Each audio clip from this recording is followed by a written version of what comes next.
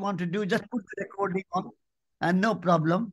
Okay. And just you start the conversation, and I will respond. You Yeah. ask the question, I'll respond. I just hit record because we already sort of got into a really important bit here, because you just reminded me of how important it is to do everything one does, even the so-called mundane daily things like doing the dishes or making the bed or chopping wood and carrying water in a Zen way, Yeah.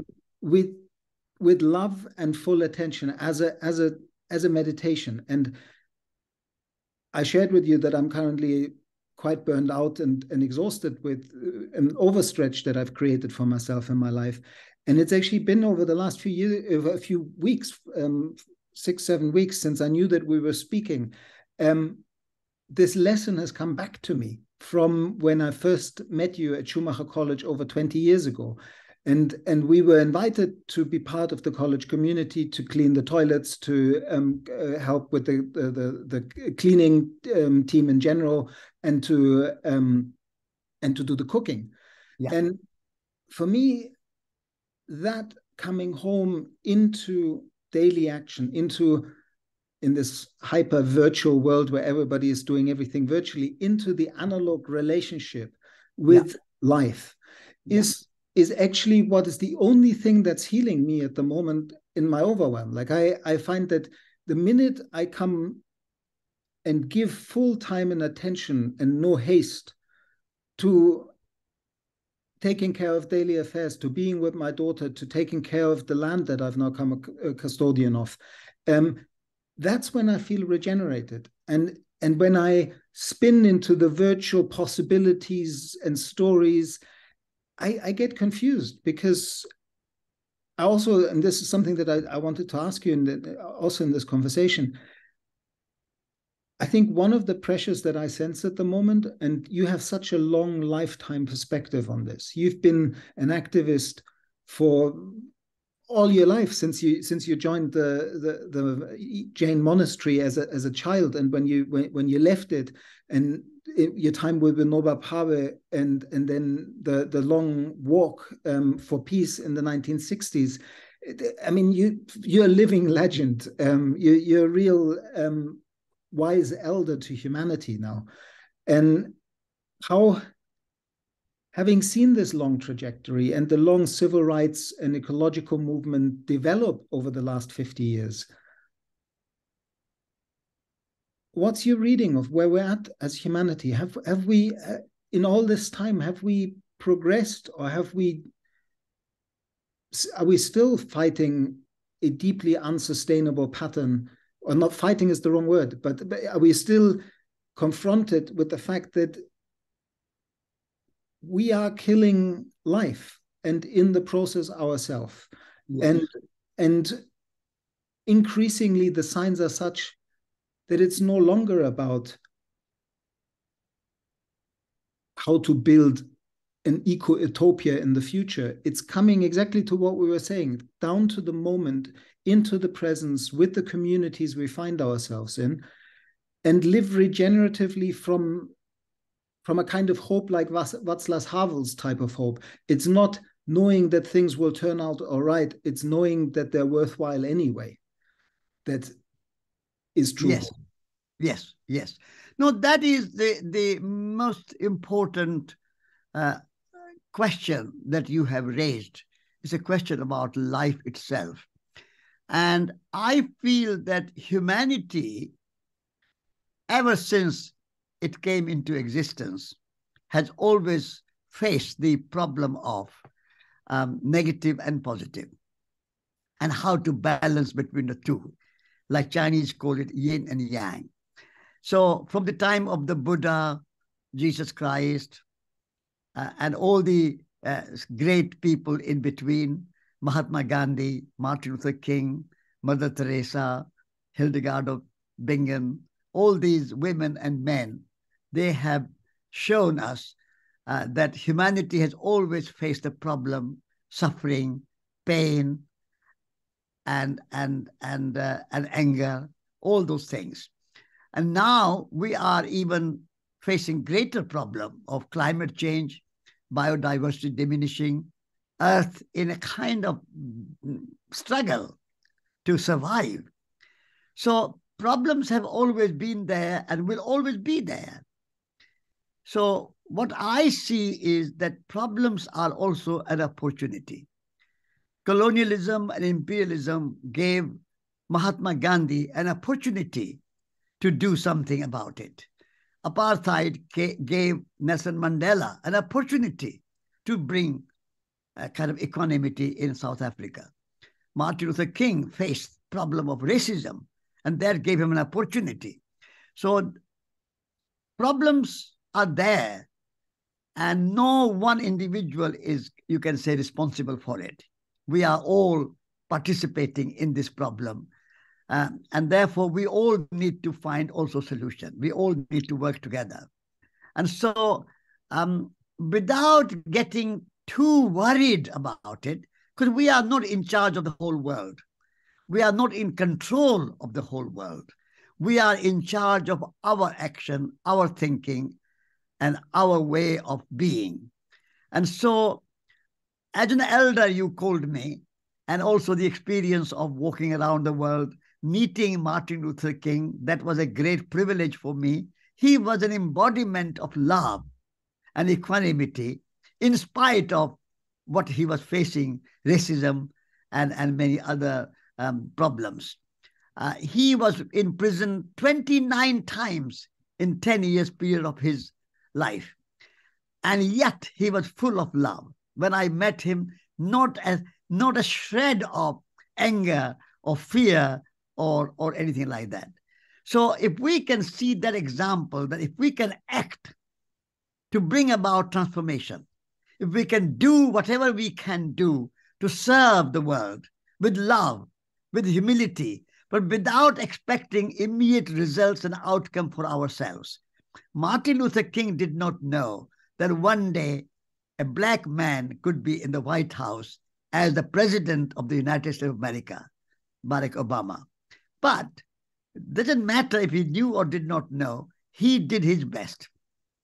So without taking burden on our shoulders, without expecting any results, outcome in our lifetime, we do act and do service with a sense of love and a sense of compassion and a sense of giving.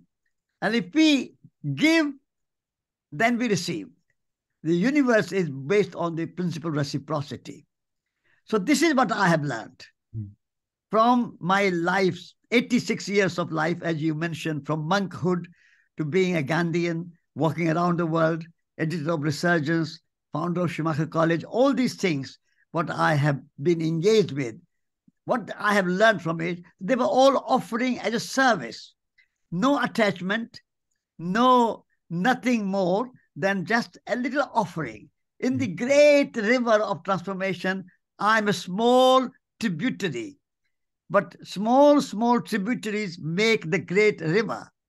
So you are a tributary, Daniel. I'm a tributary. And by being a tributary, we are contributing to the greatness and the wholeness of the movement for transformation. And we can be happy and satisfied and contented, totally contented, and celebrate ourselves being a tributary. That's all I can say. It's comforting. I guess what was also in my question was this, like you've probably met Jem Bendel and you've heard about the deep adaptation movement and increasing voices of people that get very quickly branded as collapsists, like what people like Jonas Salk, the inventor of the polio vaccine, started to work on after that in the 1960s, and that Dennis Meadows and Dolella Meadows was working on with the Limits to Growth report in the late 60s and early 70s, was a warning to humanity that if we continued business as usual, we would hit a wall around 2030 to 2050 that would mean enormous suffering of life on Earth. Schumacher College beloved teacher who recently merged into wholeness, James Lovelock, in his later part of his life was very clear that his reading of where things were going is a world with 500 million people, not 10 billion people by the end of this century. But that's a scientific statement that has a trauma and a horror attached to it that is unspeakable, because it would mean more people being born until the middle of this century and then billions dying in the second half of this century. All the kind of predictions on energy shortages, food shortages, now accelerated through the war in Ukraine, the possibility of not being able to fertilize the industrial agricultural system that we've become dependent on, despite the fact that it's killing ourselves and the planet, and therefore having massive harvest failures in the coming years. What I'm trying to get at is that over the last 50 years, we were trying to contribute to a larger river. And now there is a sort of question to my mind, would we act as activists, as people who activate healing, loving action in place and region, in a different way if we assumed that cascading collapses are the near future and middle future, like the next 5 to 15 years, and that we really have to get people to invest humanity's resources in building the capacity, very Schumacherian, at the local and regional scale to meet these changes we now almost know for certain that are going to come at us, in order to make the suffering as little as possible. Do you see what I mean? It's a slight different, like the urgency has just been cranked up, or we've lagged in systemic response for 45 years, and now we have very little time left, maybe. What's your take on that? Now, first of all, I would like to say that we should not try to be kind of forecasters, like astrologers, and say what is going to happen in 10, 15, 20, 50 years' time. I'm more interested in acting in the present moment. And if collapse comes, I met Jem, and I think he has got a good 3 or 4 words, which I like. He is talking about resilience. He's talking about relinquishment. He's talking about regeneration. So he's saying that we should prepare ourselves for any catastrophe which might come. And that I agree. Precaution principle is always good.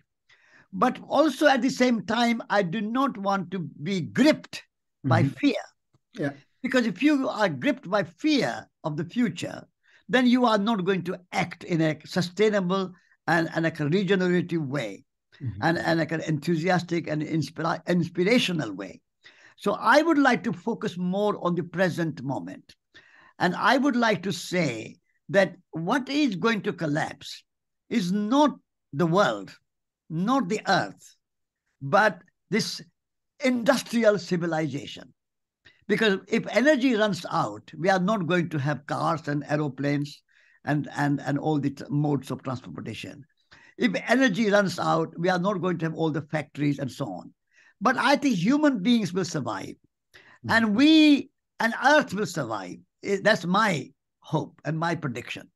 And the land is not going to stop producing trees, apples and mangoes and oranges and bananas. And the soil is not going to stop producing grain like rice and wheat and barley and vegetables and fruit.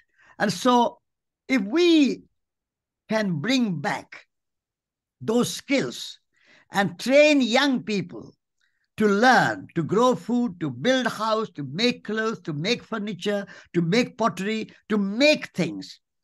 And if collapse comes of the industrial civilization, nothing to worry. I will dance and sing, because this industrial civilization is bringing global warming and climate change and the pollution of our oceans and pollution of our rivers. We don't want this kind of progress, progress, progress. What this civilization is telling us, that humans don't need to be bakers. We don't need to produce anything. Machine will produce everything. Technology will produce everything. And we don't need to think.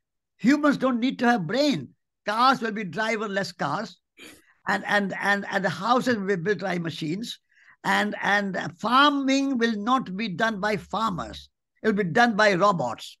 Artificial intelligence will drive everything. And so industrial civilization is doomed because it is following a path which eliminates the human intelligence and human action and makes humans mere consumers. You don't need to do anything, just buy, and consume, consume, consume. You don't need to think, you don't need to make, you don't need to do, you don't need to act. Everything will be done machine, artificial intelligence. So I don't think we want to save this kind of civilization. If this collapses, let it collapse. I don't worry. But what we need to do is, in the meantime, learn the skills of growing food, building house, making clothes, making furniture, and connecting with each other, and living a simple, frugal, but delightful, joyful, elegant elegant life. But I don't worry about the future so much as James Lovelock or even Jim Bendel.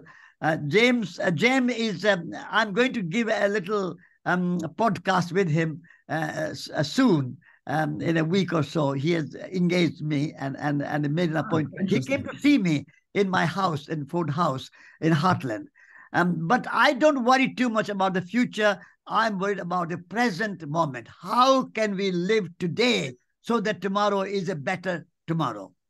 I mean, this is what you, like me, inspired by you, and you for much, much longer than that. We've been somewhat doing, like Schumacher College, Gaia Education's courses on giving people those capacities to act exactly like you were describing, making a difference in their place and their region. For me, it's just like the question I was having is maybe we can't change the big conversation of the World Economic Forum and all these big meetings of people who are supposedly saving the planet. But at the same time, if we dedicated more resources on building what Schumacher and Schumacher College, or Gandhi with Swaraj, with the self-reliance movement in India, have already pioneered over the last century and the beginning of this century, scaling that out, not up, enabling people in every place to stop solving local problems and start manifesting local potential. Like one of the beautiful framings, rather than in the problem lies the solution, used to be the permaculture way of framing it, but the Kara Sanford and Regenesis group highlight that in this problem-solving attitude is also a problem. Because we end up abstracting more and more and then trying to find solutions that we then force on different places. And at the core of acting regeneratively is really seeing the potential in each person, in each community, in each collective team, and in each place, and enabling people in place to manifest that potential. And that's what I feel Schumacher College's education has done to me, of putting me on this path, and not just me, many thousands of students that are now all over the world. And because of this sense of urgency, which is maybe where I'm mistaken, how do we enable people to do this? Like I right now in my very personal life am caught in a dynamic where I'm involved in lots of local resilience building projects that are beginning to start to create dynamics. Yes, yes. And at the same time, the global projects that invite me to work with are the ones that pay my family's living. So I'm again in this pulled between these two worlds, and I'm asking for advice from a mentor and an elder about how to Like I hear you, and in many ways, that's where my heart wants to go, to just leave that bigger story alone and make it very small, make it this piece of land and my neighbors for a while, and pay attention to my daughter and my family for a while. Yeah. No, the thing is that I'm a man of action and a man of hope, active hope. So action requires worry less and act more. Mm-hmm. So we are not in charge of the whole world. You and I are not in, even people who are in charge of the world, like Biden, president of the United States, and Putin, president or whatever he is of the Soviet Union or Russia, or all the big people. They are not in charge either. Nobody's in charge, but they think they are in charge. So we are not in charge of the world, but co-creation, we do our best. We act, not worry, but act. Be the radiators so that we can warm the room. The radiators of love, radiators of action, radiators of revolution even, love revolution. And so we need to, without worrying and without seeing the problem, whatever there is, of course, the big problems. But what can I do? I can change myself first and foremost. Mm-hmm. Be the change that I want to see in the world. I will live a simple, elegant, and beautiful life for myself. If everyone does that, there'll be change. I will eat less meat or no meat. I will less travel in aeroplane less. I will live a good life. So if we can start with ourselves, then I communicate. I communicate like you are a good communicator, Daniel. Your book has been wonderful. So communicate. Simone de Beauvoir communicated by writing her book, The Second Sex. Picasso communicated through painting Guernica. John Lennon and Bob Dylan and many other singers communicated through their songs. So through singing, painting, writing, speaking, whatever way you can do, communicate these words as much as you can without worrying and without burning out. Mm-hmm. That is our responsibility. So that's the second thing. And the third thing is that we must join others. Work is a co-creation. No one person can change the world. Mahatma Gandhi was joined by hundreds of thousands of Indians. Nelson Mandela was joined by hundreds of thousands of people around the world. All the movements, big movements, the suffragette movement were joined by millions of women around the world. Then they got the voting right.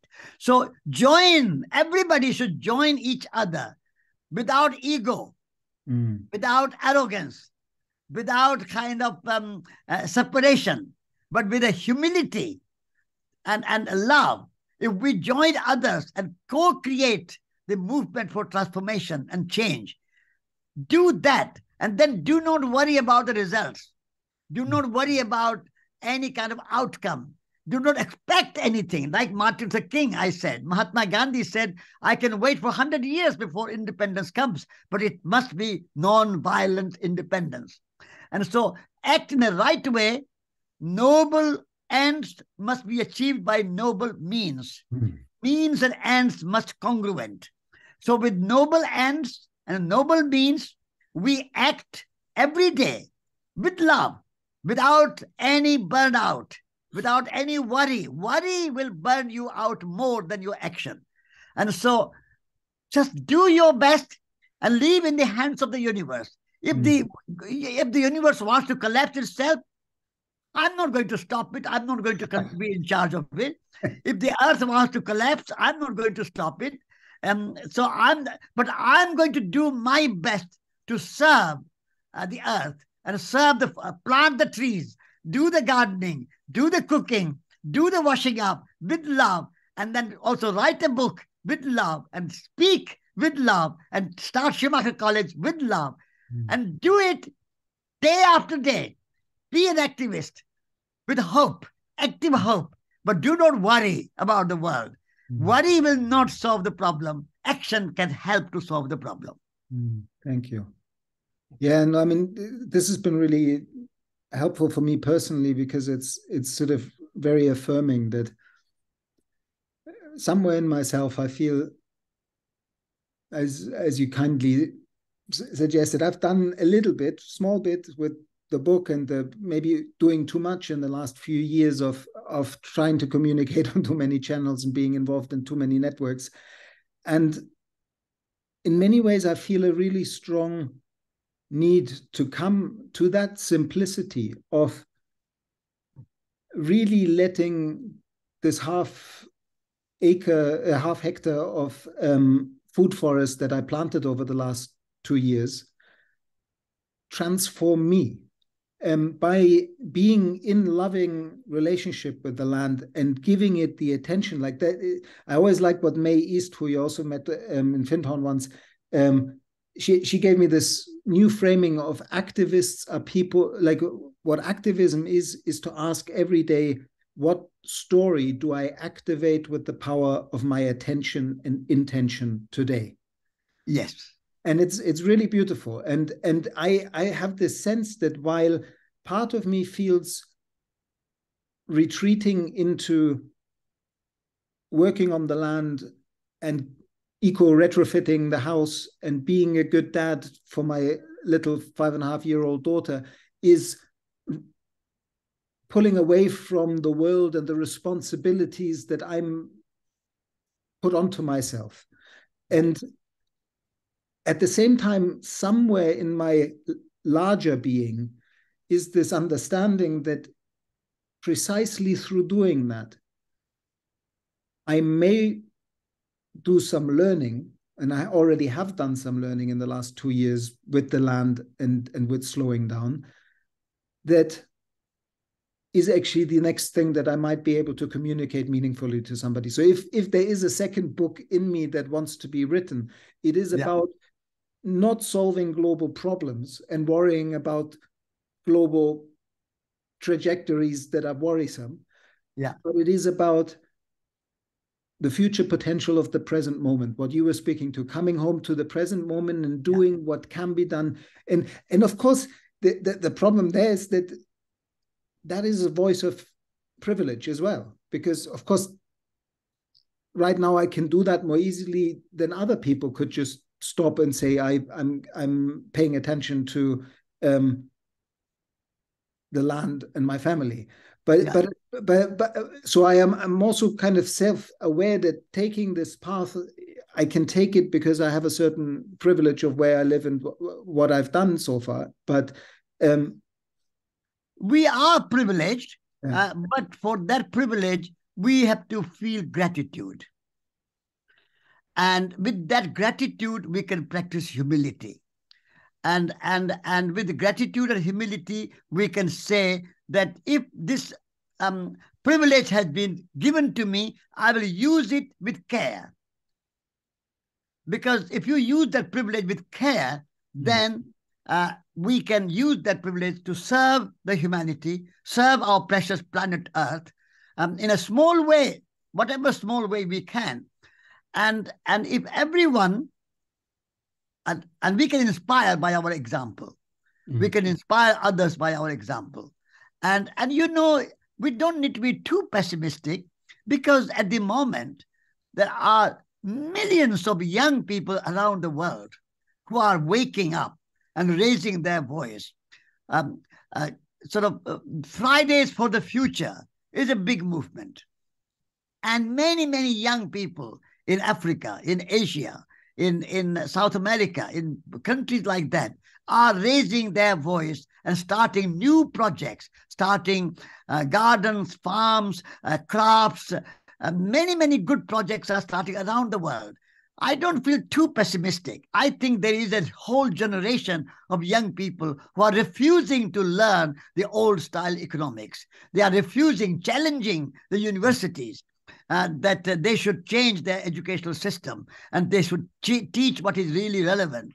So, I mean, of course, I understand and I know this is still a very minority movement, but it's a big minority. It's a big minority. I was at Oxford Real Farming Conference just in the beginning of January. And there were 2,000 people in person present there. And many of those 2,000 people, many of them were young people. I was very impressed and inspired to see 2,000 people coming to talk about real farming, organic, and permaculture, and caring for the land. And we are not the owners of the land. We have a relationship with the land. We are carers for the land. And the 3,000 people online. So these small, I mean, you talked about Davos, but I think Oxford Real Farming Conference is the real grassroots movement. So we should not ignore the rising and emerging grassroots movement for transformation and change. So I feel quite inspired. And I don't think that world is going to collapse in the way some people are predicting. I think there is a new generation of young people who are going to create a new way of life.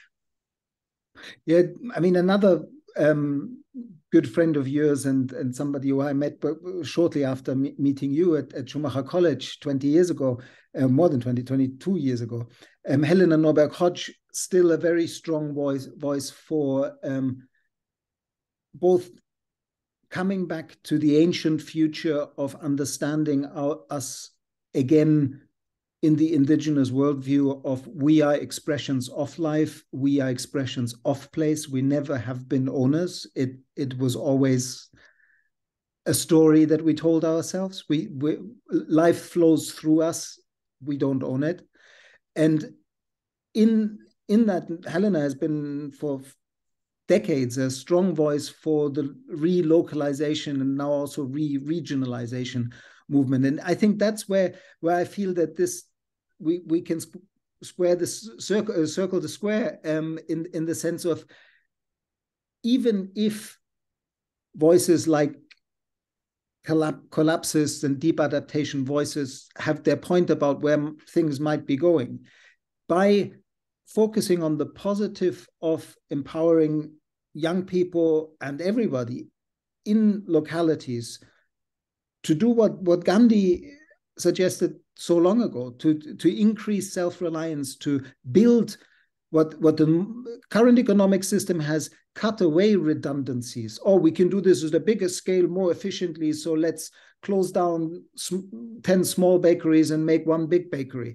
It's what we're now seeing is a reverse of that, of vibrant local economies popping up again as this globalized system is beginning to fail. And people realize that investing in local supply lines, building relationship with local farmers, connecting, healing the local ecosystem with how we grow our food in that ecosystem, and healing the local ecosystem with how we grow the biomaterials for having a good life, even if we don't have this high technological life anymore that you were saying. In many ways, the way you were describing that high-tech industrial growth society future that people are trying to sell us, that's not a future worth living for. And I hope that we run out of energy and materials before anybody manifests more of that. Actually, I am quite sympathetic to deep adaptation idea, in the sense that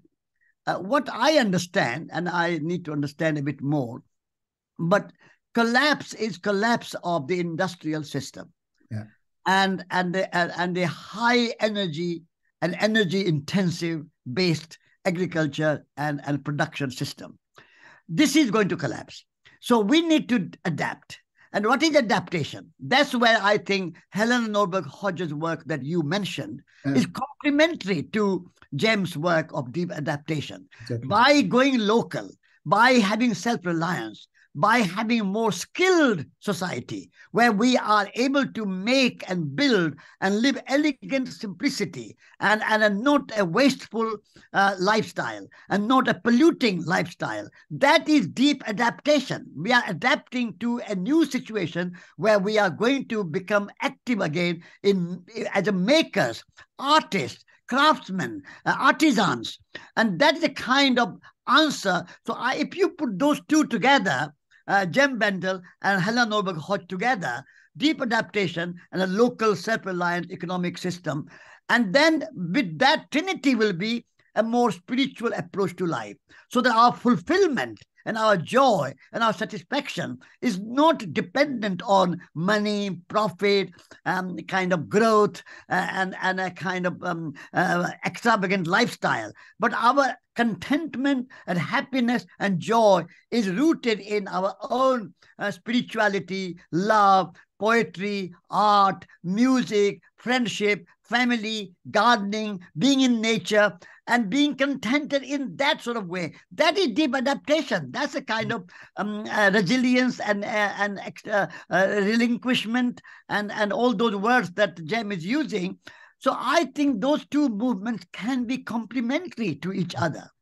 Yeah, I think another expression of that same impulse or movement is this growing. Like I was part in autumn last year. There was a global online summit on bioregional regeneration, and in it, people were calling in from all over the world that are already active in their local region. Yeah, it is a localization agenda, but it is a localization agenda at a scale of the watershed. It's not a localization agenda in the kind of transition town way of my neighborhood, my little village, but the next scale out. And I think to really localize, we need to also regionalize, because so many things that we do ideally still have in a low energy future need to be organized regionally, and that's where I think that's also where these two worlds somehow meet, and why I like my sense is it's much more healthy to focus on the local and regional and leave the global to somebody else.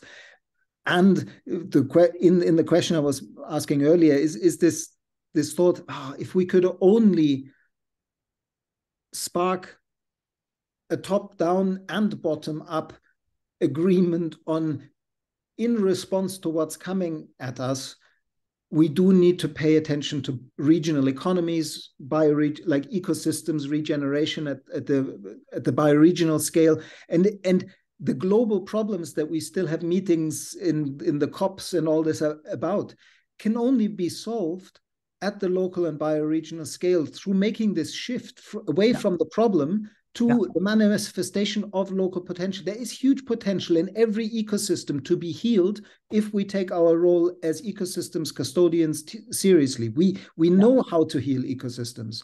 And no, I agree with you totally.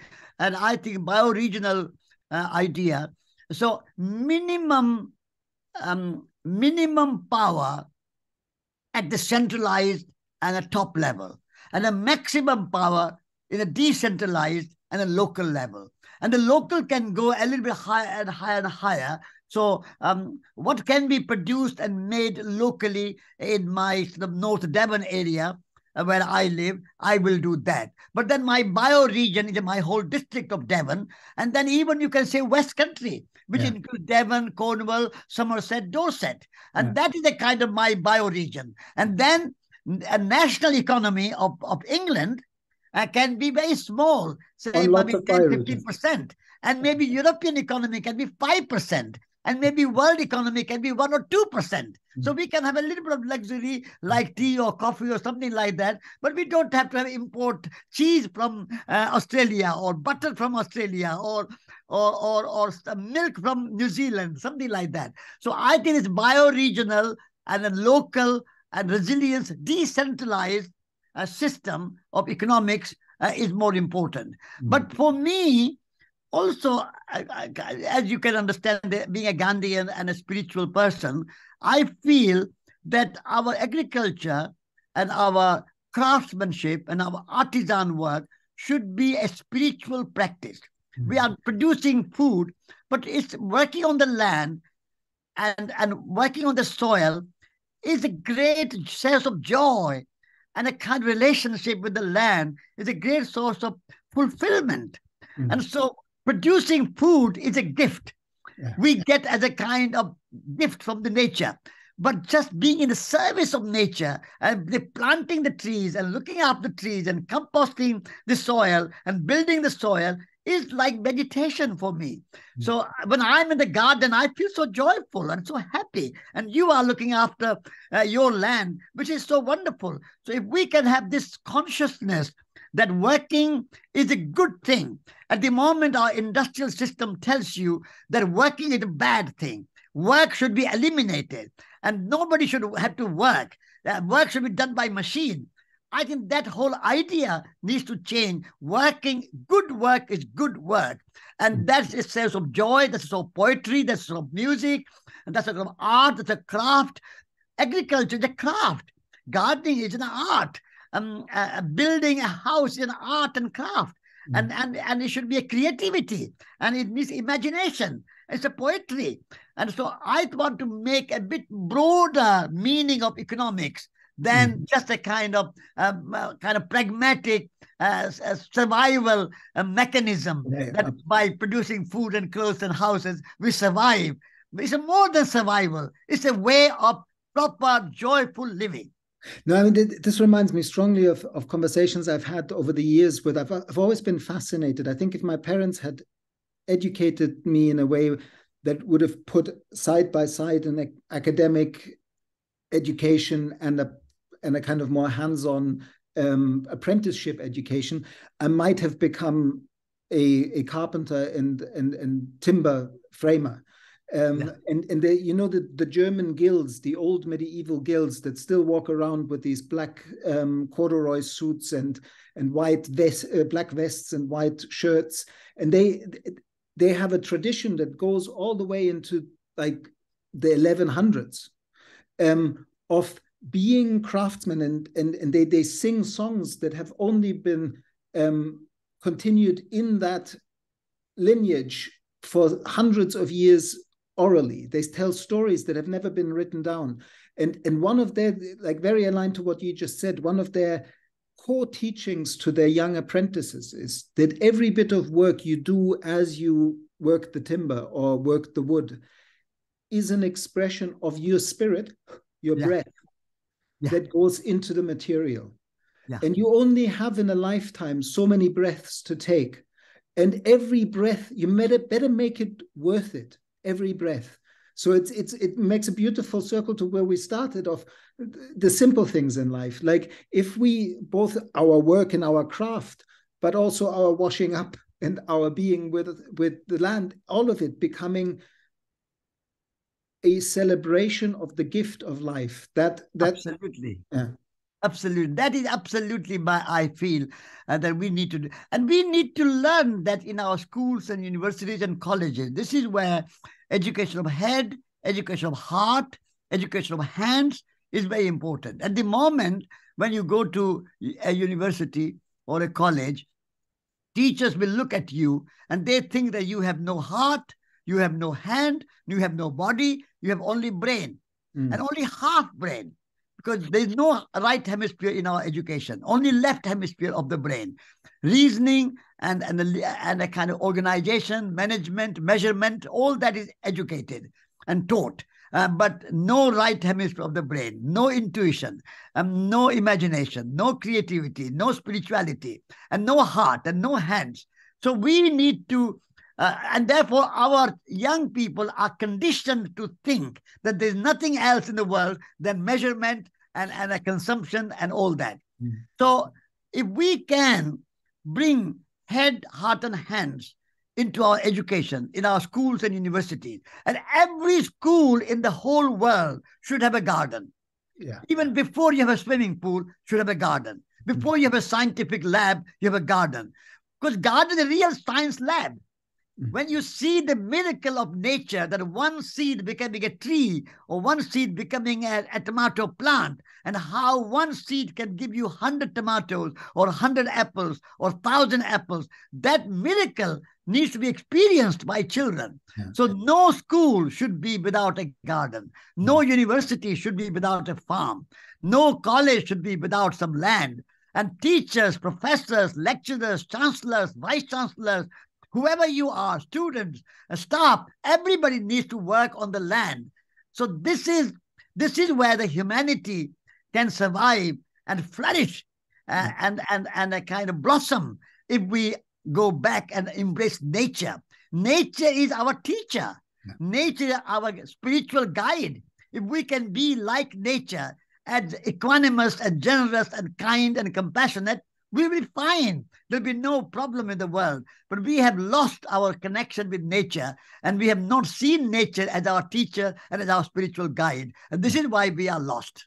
We've lost, we even in our language use tend to other nature as if it's nature and humanity as two separate things, rather than humanity as expression of nature, which it is and never has been differently. It's just we're not aligned with life's regenerative patterns. And the whole core of the regenerative culture impulse, to my mind, is a coming back to understanding that we would not be here as human beings if our ancestors, our great-great-great-great-grandfathers and grandmothers would not have been regenerative, in place, living in as wise expressions of that place, not as owners of that place. Absolutely. You mentioned indigenous cultures and indigenous wisdom. I mean, if you go to people who have lived for millions of years on the land in the Amazon forest, or indigenous people in South America, or Aboriginal people in Australia, they have never seen nature and humans as separate. Humans are as much nature as mountains and forests and animals and birds. We are nature. There is no separation in indigenous cultures. It's the Western industrial and a kind of technological and a mechanistic paradigm that we have separated nature and humans. And once you separate, then you start to think that not only we are separate from nature, but we are better than nature. And not only we are better than nature, we are superior to nature. We are above nature. We are higher than nature. And therefore, we can do to nature what we like. So we treat nature as our slave. We treat nature as something inferior, and it's only a resource for the economy. But the indigenous cultures saw nature as mother, as father, sky father, and the sun and the rain and the moon and everything was like relatives. The birds in the sky were our members of our family. That's indigenous wisdom. The tigers and elephants and the deer in the forest are our members of our family. That indigenous wisdom that you mentioned is a very important to reclaim and learn from them. We have to be humble. We have seen indigenous people as backward, uneducated, not smart, not developed. They are kind of uncivilized, kind of savage. That is a big mistake. We have to be humble and learn from indigenous people how they have maintained good life for millions of years. And we, industrial humanity, in the last 500 years, we have made a mess of the world. So we have to be humble and learn from indigenous people. Remembering we're all indigenous to life. It's like I've had this conversation with a number of indigenous elders in the last year and a half, because I was a bit concerned that, like, in the rediscovery of the importance of that message of our belonging to and us as expressions of more than human nature, we're starting to give more value again to indigenous voices, but also because we've seen that the world's biodiversity hotspots are the lands that have been managed by indigenous people over the last few hundred years, and not the ones that have been managed by large corporations. But I think that there's a danger if we create yet another false dualism between indigenous people and non-indigenous people, because to some extent we are all indigenous to life, and the kind of colonialization that has happened to the global South indigenous cultures through European colonizers has happened to many indigenous European people through other European, like whether it was the Romans or somebody came in and oppressed. And so this structure of power over rather than power with is a trauma that has also been a few hundred years earlier with the people who are now seen as the non-indigenous people. And I think it's in order to make this healing in this return to our regenerative capacity as life as other The forms. only thing, Daniel, I would say is to be indigenous, you have to be indigenous to land. Mhm. Life is good, of course, and I agree with that. But life without land, industrial life is not life enough. So where we have become non-indigenous is when we have disconnected ourselves from nature, from land, from soil, and we live in a very kind of artificial environment, a closed environment of air-conditioned houses and a centrally heated offices and a cars and a computerized and robotic lifestyle. So if we want to be indigenous, in my view, we have to be reconnected with the land, with nature. If we are connected with the land, then everybody is indigenous. Nobody is not indigenous. But when you become industrialized and disconnect yourself from nature and from the soil and from the land and from the trees and the forest, and you become dependent totally on supermarket provided food and a shopping malls for your clothes and shoes and a furniture, and so you are totally disconnected from the natural life. For me, life is not in shopping malls and life is not in supermarkets. Life is in nature and the land. So for me to be an indigenous, like you have the land, and you are indigenous. I have a garden, 2 acres of garden. I'm indigenous. We are indigenous, but we have to be connected with nature, with land, and with our real life, and not just artificial life of supermarkets and a shopping malls and an industrial system. Yeah, no, it's a really good distinction to say that it's not just we're all indigenous to life. It's through that understanding of our nature as relational beings, both in the human relational sense, but also in the more than human relations, the deep ecology, the understanding of our ecological self is the larger land that we sit in, and the daily practice of caring for land. Yeah, exactly. Again, the possible things of privilege that some people are landless and would like to have land. But rather than going there, I would love to just use the remaining time to ask you to reflect, because you've mentioned in your amazing life story some encounters, and I've often wondered.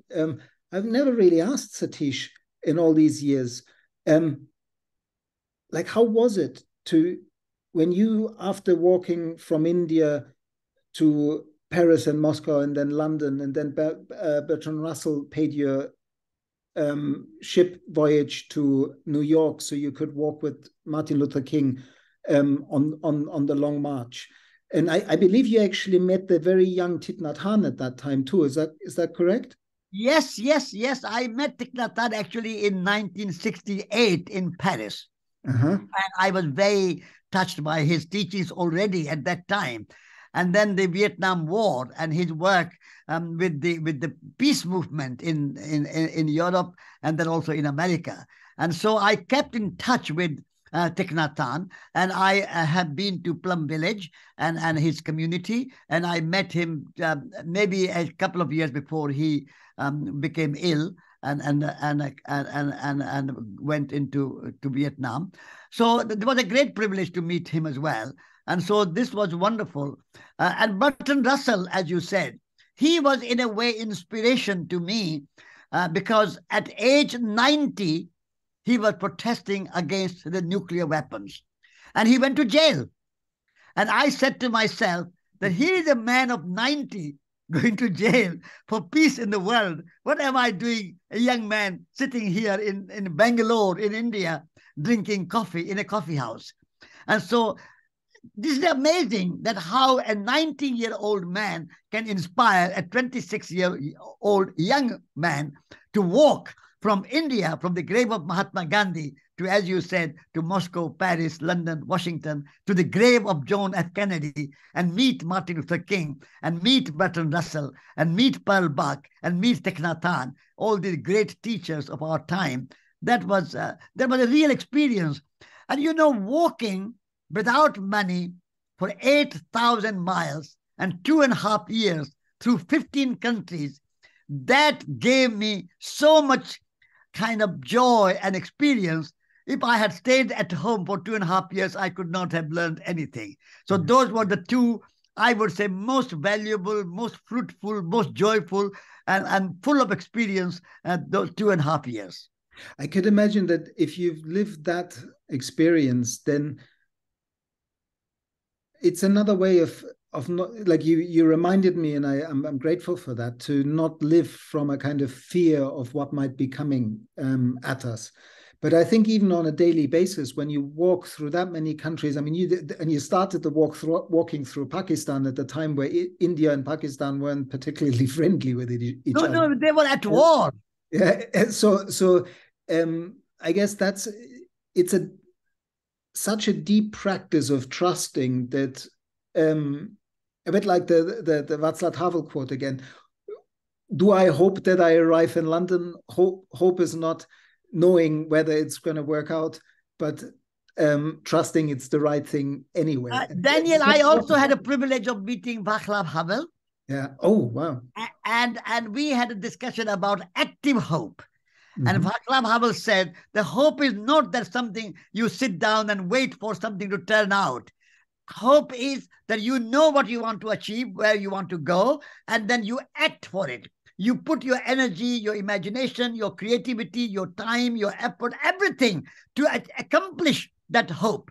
And so active hope, being engaged in your action. And he was a great example, like Mahatma Gandhi and Martin Luther King. He was imprisoned and he fought for the freedom of Czech and Slovak Republic at that time, and now it's a Czech Republic. And when he became president, he was a great admirer of ecological movement, of Gaia, of James Lovelock, and many other people like that. And he very kindly said that Schumacher College is wonderful. If I was a free man, he was president of Czech Republic. So he said he was a free man, he would come and visit Schumacher College. But he invited me to Prague and I met him. So it was a great privilege. And in all these journeys, is there any kind of particularly like an experience of where things seemed not that hopeful and then suddenly life continued? Like I could imagine you must have had some hardships on that journey quite a few times. And how did life show up for you? There were hardship, of course, because if I did not want hardships, I would have gone by aeroplane. If I did not want hardships, I would have taken a car. If I did not want hardship, I would have gone with a lot of money and stay in hotels and eat in restaurants. But I decided that I want to go in a hard way. I want to go on foot. I want to go without money. I want to be vegetarian, and I want to trust people, the strangers I will trust, and see what happens. And for 2.5 years, without any money, I walked through Muslim countries, Christian countries, communist countries, capitalist countries, rich people, poor people, farmers, industrialists, every kind of person, universities, church people, mosque people, you name it. And in the morning when I start, I would not know where I will eat. I would not know where I will sleep. I would know nothing, but I will trust. Something will happen. Something will happen. And that way, trust was my treasure. Trust was my checkbook. Trust was my Visa card. Nothing else. Trust. And with that trust, I was looked after by strangers. And I was looked after by people whom I had never met. I was looked after by people whom I was never going to meet again. And yet, they opened their door. They cooked food for me. They gave their bed for me. They slept on the floor and put me in their bed in poor houses. And so people are good. I learned that. That's so important as a message, because part of that kind of collapsing global industrial growth culture that needs to collapse is telling a story that people are competitive, only interested in their own benefit. Why should I give care to a stranger if I don't have enough for my family? And it's the exact opposite. He is a stranger who is walking from India to London. I have a little, but what little I have, I will share. That's how most human beings work. Exactly. That's exactly happened. Wonderful. That's so powerful. Well, what's your message to any young person that is maybe listening to this later? My message to young people is very simple. Do not be afraid of hardship. Do not be afraid of difficulties. Do not be afraid of ups and downs. Life is here to teach us through difficulties, through ups and downs and problems. If we fear problems and difficulties, we will not be strong and resilient. A tree can only grow strong and resilient when it is standing in the snow, in the storm, in the winter, out in the field. If the tree is kept in the greenhouse, safe and secured, and without any storm, and without any rain, and without any snow, that tree is not going to be strong and resilient and live for 500 years or 1,000 years. So in order to make you strong and resilient, do not worry about problems and difficulties. Welcome them, face them, and solve them. And that's how life is. That's my simple message from my own experience.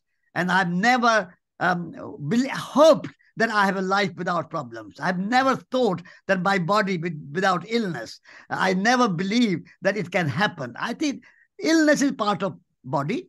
Problems are part of life. They come and we solve them and then we move on. But as long as I have a compassion and kindness and a love in my heart and respect for other people and have a politeness and humility and I speak sweet words and give love, I'll receive love. I've always received love. I've been married to my wife for more than 51 years and I'm every day receiving love because reciprocity, love is a reciprocity. You give, you get.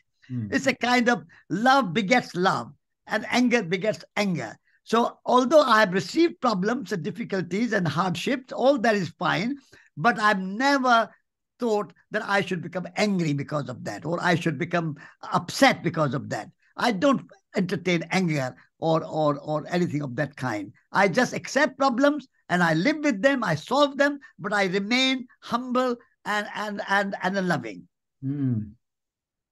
The last thing that I suddenly thought of, you must remember to ask Satish about this, is I think a lot of people, or not enough people, know who Vinoba Bhave was and what he actually achieved. The largest transfer of land in human history by peaceful means. Yeah. From rich landowners to the poor, and you walked with him. This was early in your life. What made you join him? And tell me a bit more about how did all this happen? Like he walked all through India and managed to let people give up land. It's a very beautiful story, Daniel. Vinoba was almost a teacher of Mahatma Gandhi. Of course, he was a friend and he was a colleague. He was a member of Gandhi's ashram and a community. But when the non-violent resistance movement started, Gandhi asked Vinoba to be the first to offer the non-violent resistance ahead of himself. Because he said, you have pure heart and a pure consciousness. You have no anger and no arrogance and no animosity with anyone. So he was a very loving and non-violent person. And when Gandhi passed away, and there was in Andhra Pradesh, in South India, in one area of Telangana, there were riots because landless people were killing the landlords and they were being jailed. And police was there and the courts were there and everything was very traumatic. So Vinoba went and said that we must solve this problem non-violently in a Gandhian way. So he went to the landlords and said, can you give land to the poor? This is why they are rioting. And so landlords were very reluctant to give land. But he persuaded one landlord somehow to give 100 acres of land. And that gift stopped the riots. That gift stopped the violence. And it was a kind of miracle. And the newspapers and everybody, radio and everybody talking about it. So Vinoba said that this is not only a problem of one place. This is the problem of the whole India and the whole world. Yes, that's So why he said, I'm not going to go back to my community. I'm going to walk from village to village and ask the landlords to follow the example of this one man, one landlord who's giving 100 acres for the poor to be distributed. And so Vinoba said to the world, to India, that as we do not own the sunshine, we do not own the rivers, we do not own the rain, we do not own the air, we do not own the land. We have no ownership of the land, we have only relationship with the land. So give 1/6 of your land and consider me your 6th child and give me 1/6 of your land for the poor. And he went for 10 years over 100,000 miles from north to south, from east to west, from central India, everywhere, 10 years, 100,000 miles. And he was a very saintly man. He was not asking for anything for himself. He was a very simple man. He was asking for the poor. And it was a miracle. It was a complete and total miracle. Nehru was flabbergasted that people are giving land for the poor. He came to Vinoba and said that we will legalize what you are getting. So Vinoba was given altogether over a 10-year period 4 million acres of land in gifts. And this land is not owned by anyone. It's a land owned in a community trust. And as long as you farm the land, you can keep it. The moment you stop farming the land, the community trust will give to somebody else who will farm the land. And so this is a kind of no ownership, community trust, and land is just cultivated for food and for cotton and for fodder. So this was it's a beautiful, there is a website, Vinoba Bhave website, you can look it up. But I think it was my great privilege. I met Vinoba when I was a Jain monk. Because my teacher, Jain leader, who was my teacher, organized a meeting with Vinoba. When Vinoba came on his walk for land gift and land distribution, he came to Delhi as well. And my guru and I as a monk were in Delhi. So we met him. And I was so inspired by his work. I said, this is a real spiritual work. So one night after midnight, I escaped the monastic order and went to live in Vinoba's ashram and joined Vinoba walking from Kerala. I started in Kerala walking with him, and I walked him in a kind of many places of South India. And so this was a great privilege for me. And I was with Vinoba from 1955 to 1962. So there's a kind of great time. And I walked with him and I worked with him and I went to the landlords and persuaded in the name of Vinoba, in the name of the poor, in the name of God, in the name of the universe, in the name of generosity, give land. And people did. Wow. Because this story is a precedence of what I think, like I was mentioning, these people working on bioregional regeneration. And there are now lots of people working on models like these intergenerational land trusts, or giving, like you probably know of this network of, like there's a network called Nexus Global that unites the heir generation of the really big fortunes in the world, like people who are going to inherit shortly 200, 300 million and more, or billions. And even in those networks are conversations now present of how do we work with the privilege that we're given by our parents that have amassed these enormous fortunes in the exploitation of people and planet, directly or indirectly.